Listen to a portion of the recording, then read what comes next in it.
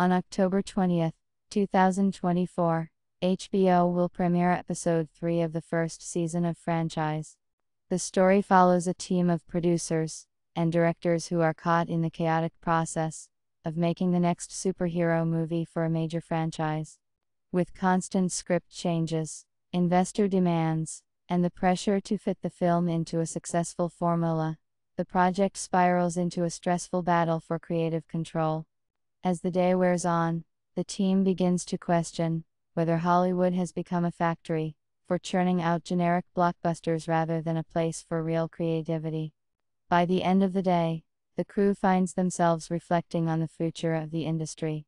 Some believe that they are witnessing the dawn of a new era in filmmaking, where franchises will dominate the landscape. Others fear that this could be the last stand for traditional cinema. The existential question lingers: is Hollywood still the dream factory it once was, or has it turned into nothing more than a factory, churning out formulaic content for mass consumption? The characters are left to grapple with whether they are part of an artistic revolution or a corporate machine